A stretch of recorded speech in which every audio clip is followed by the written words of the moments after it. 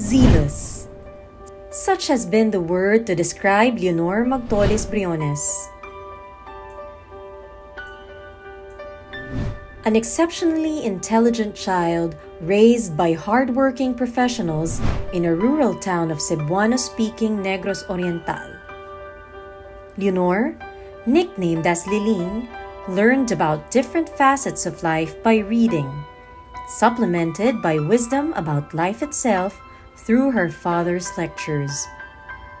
The positive attitude towards education and making do with few material things in life were the instruments she brought when she went out of her little town into the larger world where she started her academic life.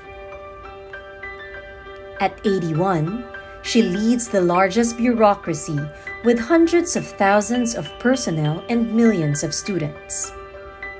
A woman of faith-driven grit, family-oriented moral and ethical compass, and a people-centered service to the nation. Who, like many among our people, was born poor, but never allowed poverty to restrain her meaningful and substantive service to the nation.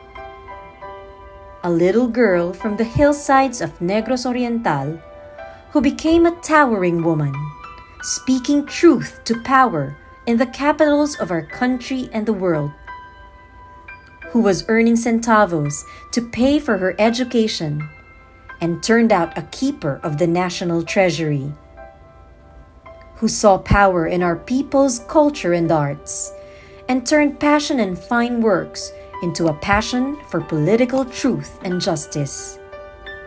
A friend, a wife, a mother, and an outstanding, brilliant scholar who has never stopped working to transform the ramparts of public finance and education and has served our country, even up to this day.